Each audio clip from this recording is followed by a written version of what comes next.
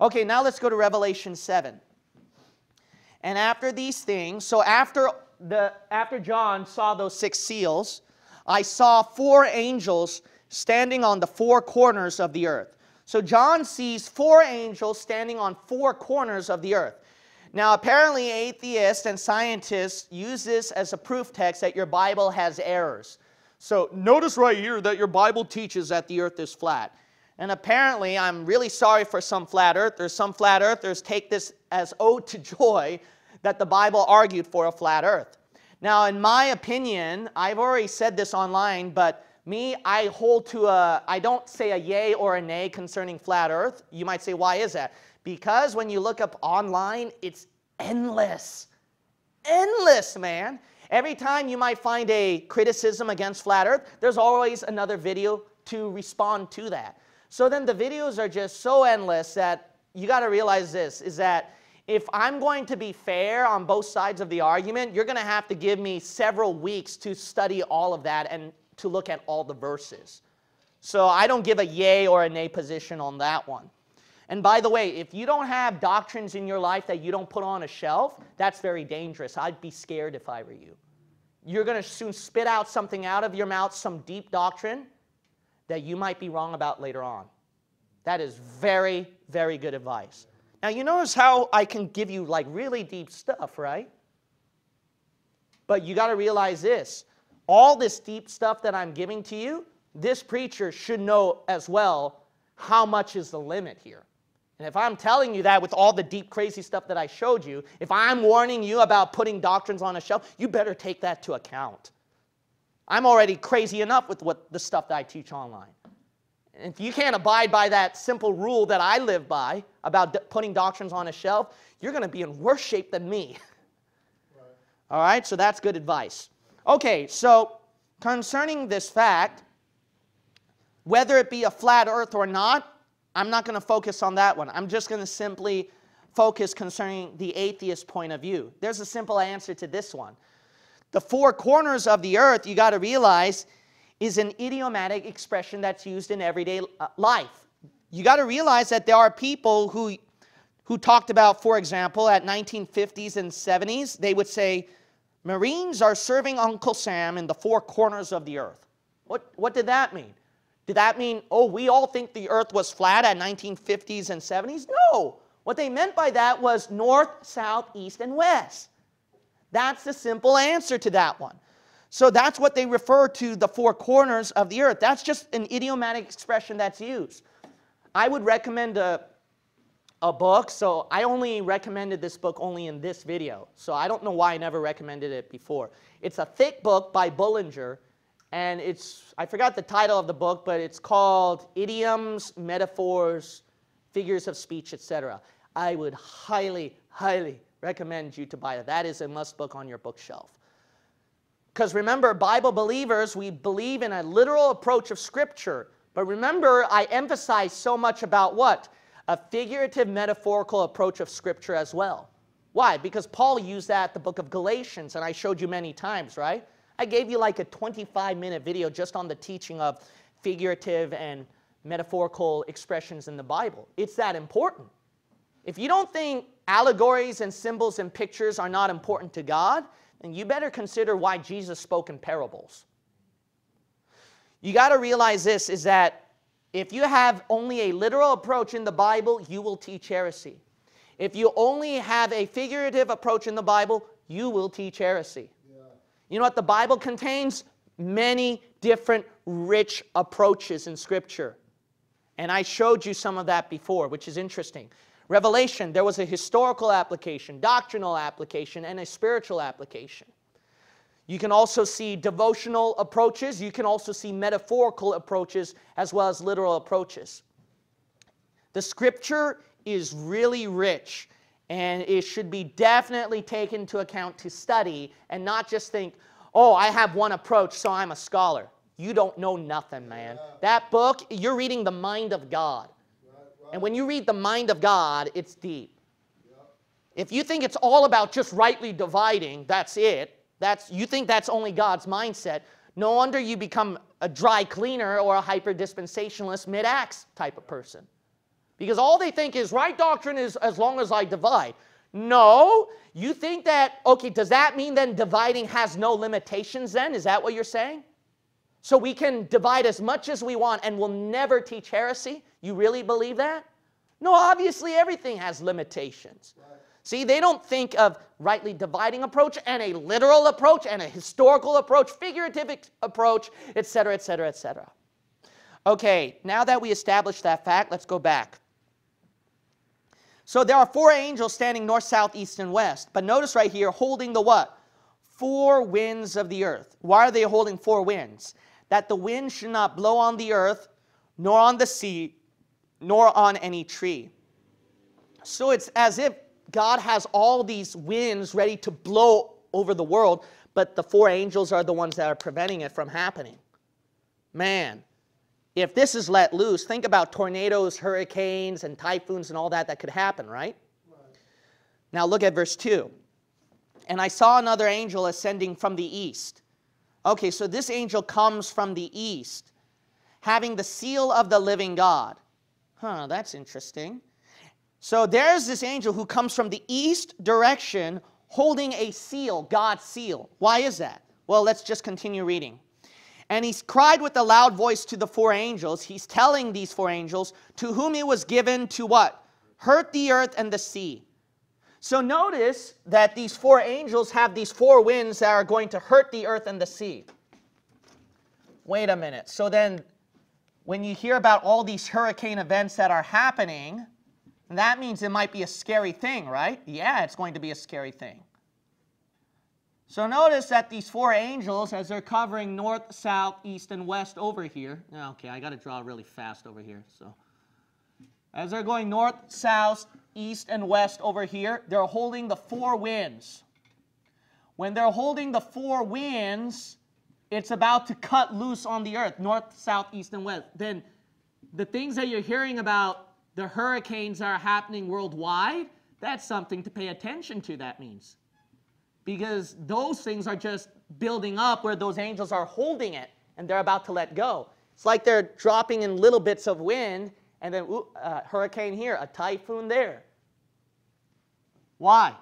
Because they're letting loose a little bit of it. But once they let it go, you're not just going to see one hurricane story and the whole world moans about that and makes big headline news. You're going to see typhoons, hurricanes, tornadoes everywhere around the world, and the news are just going to be flooded with that. That's what's going to happen at the tribulation. This is going to be pure, utter chaos, man. Pure, utter chaos. Now, what's very interesting is that there's a particular angel who comes out from the east, though. East. Why is he coming from the east? There's a tip right here. When the angel comes out from the east, the Bible says right here that he's holding a seal of the living God. Holding the seal of the living God for what? Verse 3.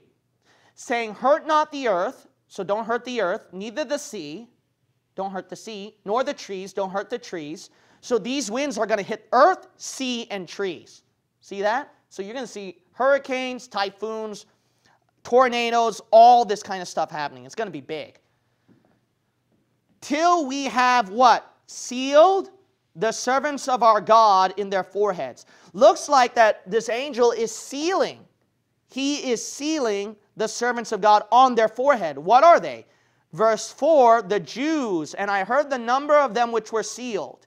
Who are they that are sealed? And they were sealed 144,000 of all the tribes of the children of Israel. All tribes of Israel, who are 144,000 Jews. That's why he's coming from which direction again? Ah, that makes sense. That makes sense. They're about to let loose. But then this angel comes from the east saying, no, no, no, no, until I finish sealing them. That's what's going on. All right, another heresy that you're going to hear, which is fantastical. You notice how these heresies are very fantastical. You notice that? Apparently, Jehovah's Witnesses think that that's what verse 4 is talking about. It's them. Now, apparently, our weirdo friend from Arizona thinks that that could apply to himself too. So this is just getting weirder and weirder. I think he may have changed his views on that one now. Why? Because he just looks dumb enough saying, I'm a 144,000 Jew. Because why? He sounds like a Jehovah's Witness then after that. So notice that verse 4, this 144,000, that there's this weird group of people who claim, I'm a Jew, I'm a Jew, I'm a Jew. And that's a heresy called replacement theology. Replacement theology believes that the Christian church has replaced the Jews. And so some of them, I'm not saying all, don't get angry again, all right, calm down. But some of them at verse 4, that's why they're going to claim that that's referring to themselves. Now that's just ridiculous because do you know how ridiculous that sounds? Look at verse 5. Of the tribe of Judah were sealed 12,000. Of the tribe of Reuben were sealed 12,000. Of the tribe of Gad were sealed 12,000. See, God is naming specific tribes here. This is referring to spiritual Jews. Okay, then who's spiritual Gad? And who's spiritual Judah? And who's spiritual Reuben? I could say that Brother Max here is from the tribe of Reuben. Sister Sheila is from the tribe of Judah. And because I don't like Brother Jack, he's going to come from the tribe of Dan, okay? So you notice right here that Dan is not mentioned in here, by the way, which I'll show later on, which is interesting. But anyway, so notice right here, the point is, you see how ridiculous that sounds? Then who's who from which tribe then? See, that's just utter nonsense. So this can't refer to spiritual Jews. This has to be a literal group from a literal individual, from a literal tribe, physical group of people. These are literal physical Jews. There's no doubt about that. Another thing is, what are you going to do with Revelation 14? Go to Revelation 14. There's this one female Jehovah's Witness who thought that the Jehovah's Witnesses were the 144,000. And then this evangelist just pulled up this verse on her. And then look how she felt about it. Look at verse 1. And I looked, and lo, a lamb stood on the Mount Sion, and with him 144,000, having his Father's name written in their foreheads. So look at that. They're sealed with the Father's name. Now, before I continue on, what's important to know about this mark is that this mark contains the name of the Father. Why is that important? Because it shows that Christians are a different sealing then. Ephesians 1:13, we're sealed by the what? Holy Ghost unto the day of redemption. Yep. Now remember Revelation 2 and 3? I showed you some interesting spiritual applications there. A Christian has a what? New name. So when we're already saved by Jesus Christ, we already have a new name up in heaven. And that all happened at a spiritual process. But notice right here, this is something that's literally happening where they're going to stamp the seal of God on their forehead. It shows that these people are not what? Christians. Right. They're very different. Right. Their sealing is different. Why is that? Because there's going to be a name that the Antichrist will use that will physically put on their foreheads. And if you look at Revelation chapter 13, the Antichrist here, what he's going to do is that he's going to have the people receive a mark on their forehead and in their right hands. And when he puts it, the Bible says right there in Revelation 13, it's the mark that includes what? His name.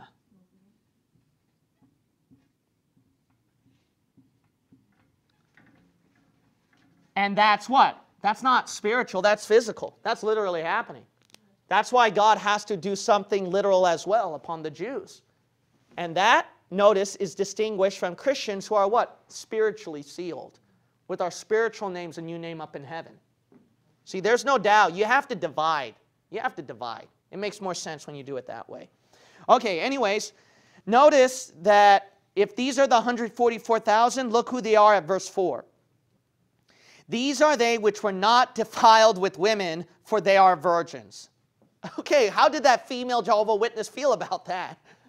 See, obviously she was in shock, so that doesn't apply to them. What do you mean? These are referring to virgin males. 144,000 Jewish virgin males. You might say, that's a huge number, Pastor. that shows, see, truly a restoration of the nation of Israel. See that? So there is such a thing where it's going to be a huge restoration where a lot of Jews are going to be turning to their Messiah. Why? Because the church is gone. God's program is no longer with the church. God's program is going back to the Jews again. Why? Because so many Old Testament verses gave a promise, God promising that I'm going to restore you again. You will turn to me. Even though I forsook you, you're going to turn to me again, and I will restore you. See, replacement theology, they only concentrate verses where God says, I forsake you. But they forget the other verses that says, but you're going to turn back to me one day and I will restore you. They can't deny those verses. Okay, let's go back to Revelation chapter 6. Revelation chapter 7, excuse me. Thank you. Revelation chapter 7. All right, so notice right here that in verse 3, the 144,000 have the seal of God in their foreheads, and that's going to match Ezekiel 9. Go to Ezekiel chapter 9. Ezekiel chapter 9.